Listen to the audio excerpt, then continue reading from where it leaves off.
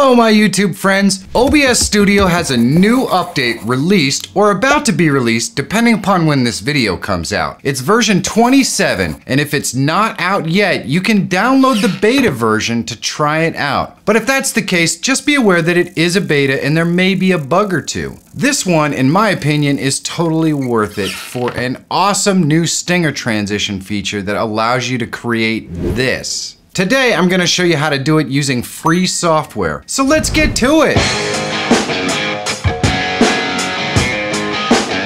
My analytics say that 80% of the folks watching my content are not subscribed. Am I doing something wrong? Well, let me know in the comments. But if you are interested in tools, tips, and tricks that can help make you a better YouTuber or a live streamer, subscribe to the channel and click that bell so you don't miss any new content. To create this stinger, I'm gonna use some stock footage from Encoder Elements. You may be able to find the footage you need out there for free, but I find Elements to be a cheap and easy way to find stock footage and assets from my videos, and even better, I never have to worry about copyright strikes. Now I just go in here and I type fire ring and I get a few different options. No more endless searching for assets and always top quality. There, this is the one I'll be using. I just download it, and if you want to check out Encoder Elements for yourself, there is a link in the description. Trust me, it's worth every penny. No more endless searching and no risk of copyright strikes. And it's really pretty cheap. We're gonna create this stinger in Davinci Resolve. If you aren't familiar with Davinci Resolve, it's a free, full-featured video editing software. There's also a link in the description for this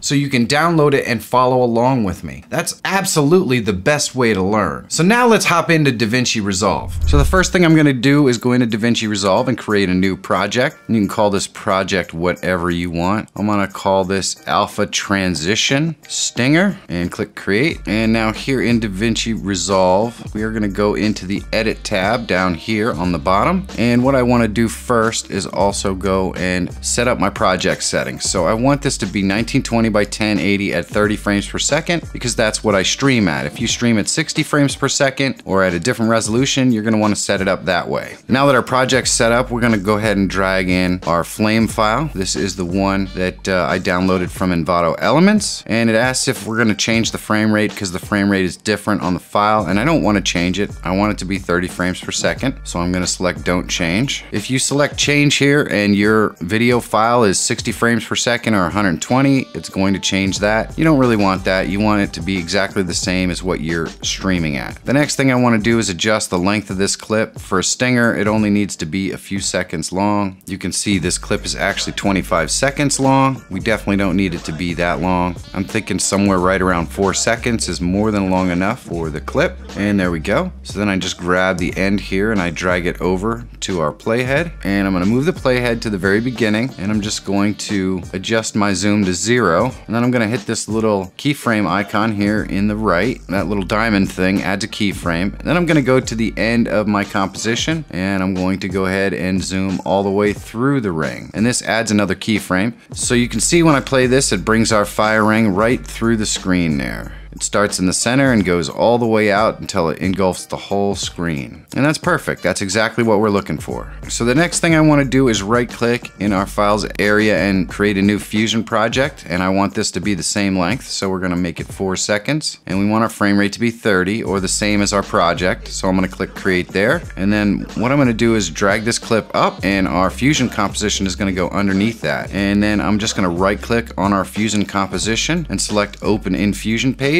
And here we go. We've got our media out for our Fusion page. We're going to click here, and it creates a background. Since I had my media out selected, it creates it after that, and we don't want that, so we want to unselect it and do it again. And there we go. Now we have a background here. You can see our background color is black, and I want it to be white, so I'm going to drag that all the way up. Then I'm just going to connect it to the media out so we can see it. And there we go. And I'm going to add an ellipse to it, and you can see this just creates a circle right in the middle. And that's exactly what we're looking for. Now I want to create another background background here. We're gonna drag this down to the bottom. And you can see this background is black, which is perfect. So we're gonna drag our white background on top of our black background to create the merge node. And then we're gonna connect the merge node to the media out. So now here you see we have the black background and then our white circle. And that's pretty much exactly what we're looking for. So now I just wanna add a transform in here after the background and before the merge. And this gives us the ability to adjust the size of our little white circle. So I'm gonna go to the beginning of our composition and I'm going to set that size all the way so we can't see it. So pretty much all the way to 0. And I'm going to go ahead and add a keyframe there by clicking this little diamond. Then I'm going to go to the last frame of our composition and we're going to make sure that it covers the entire screen. And of course that adds another keyframe there.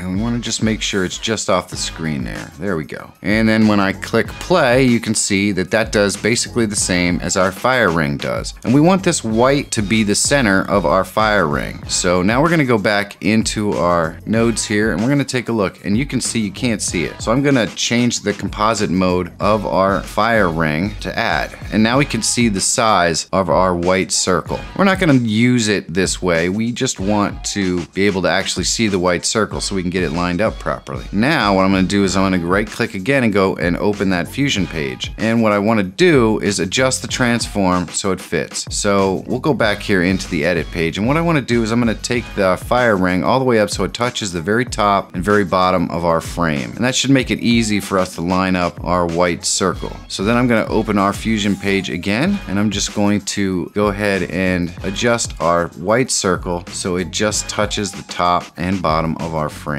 And now we can see that our white circle covers up everything. You can just barely see the outer orange edge of our fire ring. And that's perfect. That's exactly what we're looking for. So now I'm just going to change this composite mode down here. You can mess around with this to see if you can see it better, but I didn't find any other way that would show the fire over top of it. And it doesn't matter really. We just want to make sure that it's about as good as it can get. This kind of shows a little bit, but it doesn't really work properly. A screen is the one that kind of just gives you that little bitty touch of the fire ring on the outside. And that's exactly what we're looking for. We just want that circle to encompass the inside of our fire ring. We're going to change this back to normal and we're going to go ahead and select our fire ring and we're going to go into our colors. And we're going to use this color picker here and we're going to select the black from the background of our fire ring. And you can see it turns our fire to white. Now I'm going to right click and I'm going to add a node and I'm going to right click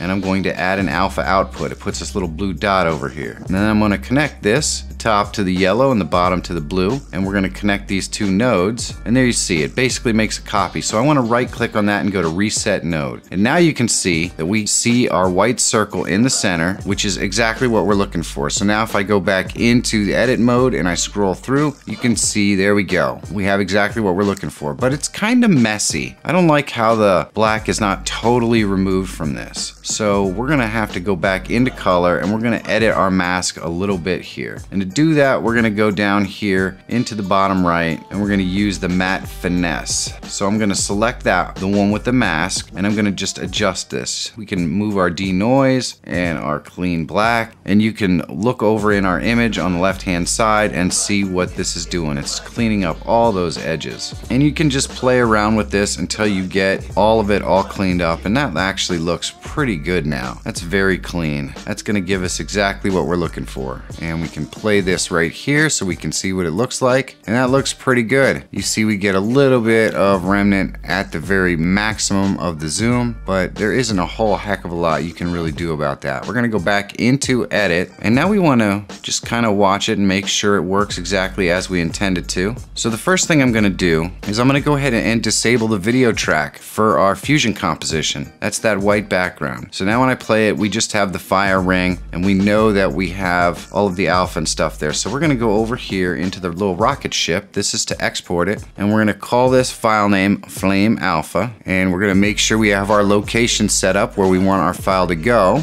and we want to make sure the format is QuickTime, codec is uncompressed, our type is BGRA 8-bit, then we want to make sure it's 1920 by 1080 at 30 frames per second, and we want to export the alpha, add it to the render queue, and then render all. And this renders out our little fire ring with the alpha, which is really important. You'll see why later. Now I'm going to go back into edit, and I'm going to turn on our Fusion motion composition and turn off our fire ring composition. So now you can see we just have the black with the white circle, and I'm gonna go into our exporter and we can change this. We don't need the alpha, so it can be QuickTime and then H.264. You just wanna verify that everything else is correct. We'll change our file name to Flame Mask, and then we wanna add it to the render queue, and we're gonna render this one out as well. And I'm gonna save the project and close this down. The next thing I wanna do is go into our shutter encoder. This is gonna re-encode our alpha file so it's nice and small for us. This is totally free, and there is a link in the description if you wanna check it out. Then I'm gonna click browse, and I'm gonna go ahead and load up our Flame alpha file and click open. And the function here is going to be VP9. You can see this creates a WebM file, and as long as your source is the same as where you got your file, you should be fine. We're gonna click max quality and then enable alpha channel, and we're gonna go ahead and run this. And this takes a few minutes, but once it's done, we're gonna go ahead and go into our OBS. And now we wanna select Stinger, and we're gonna call this Stinger Flames and click OK. And now we're gonna select our video file. And so this video file is going to be that WebM file that we just created. So we just have to browse to that file, and it should be Flame Alpha VP9, and we're gonna open that up. Now if we scroll down to the bottom, we see Preview Transition, and you can see it kind of does what we want, but it automatically switches over the scene right away. And we don't want it to do that. We want to use the track mat. The track mat's gonna tell it when to switch the scenes. So we're gonna click this Use Track Mat button. We're gonna drop this down and we're gonna select Separate File. And then we're going to click Browse, and we're going to browse to the file that we created as our mask. This one's called Flame Mask, and we're gonna click Open. And now if we go down and we preview our transition, you can see that B comes in through the center of our fire ring, and A stays until the fire ring goes all the way through. And you can see how this looks. It looks just absolutely freaking awesome. And it's really not that hard to make. In fact, it's really easy to make. Now you can add audio to these and all kinds of other things if you wanted. If you wanted it faster, that's all stuff that you can modify in Davinci Resolve, you know, to create a faster file or to add audio, and then you just bring it in that way. This one is just so cool. And if you want to see how to create another stinger using Davinci Resolve,